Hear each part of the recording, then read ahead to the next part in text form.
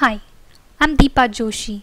In this video, you are going to see how to perform Upsert operation in Salesforce using PowerExchange for Salesforce with PowerCenter. What is Upsert? Upsert is a merging of the words insert and update. Based on a matching condition, a new record is inserted or an existing record is updated. This Upsert in Salesforce is a completely different method which does not involve the usage of router, update strategy, or two instances of the same targets, which are generally used for upsert or merge in normal PowerCenter mapping logic. Let's see first how we can use an IDLookup field for upsert. I have considered the case Salesforce object for the demo here.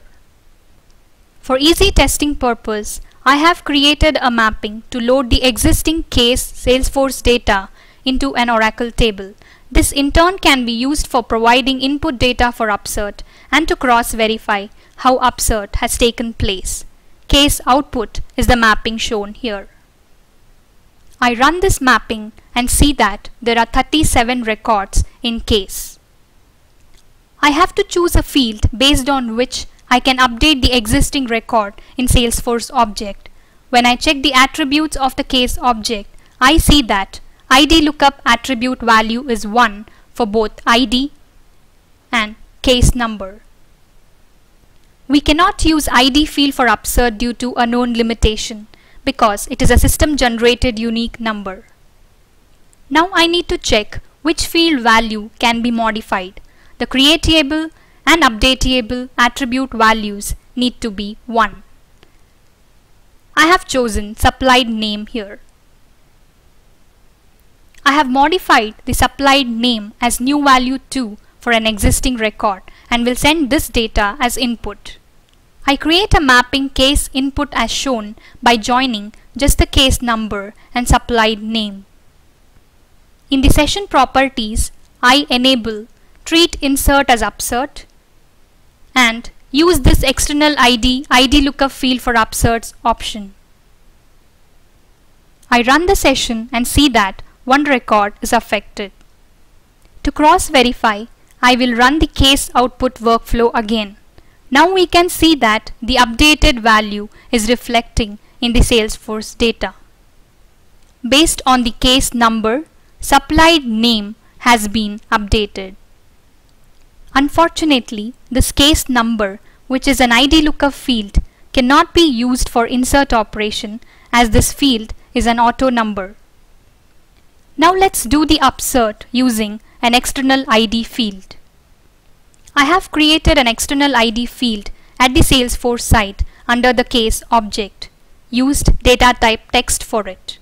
This is not a read-only field and has editable attributes. Creatable, updatable, and external ID attribute values are set to 1. Now I import the case object again since the structure has changed after adding the new column. Similar to the previous step, I also create the mapping case out ext to load the existing records in an Oracle table. This will have null values for the newly created column. I change the supplied phone for an existing record. I also create a new record where I provide only the value for external ID and rest all the columns have null. I pass these two records as input.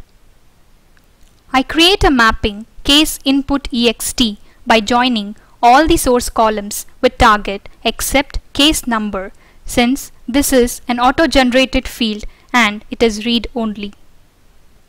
In the session properties, I enable treat insert as upsert option. I give the name of the external ID field in use this external IDLookup field for upserts attribute. I run this session and see that 2 records have been affected. To cross-verify, I run the case out ext again and sort on the last modified date in the table and see the changes.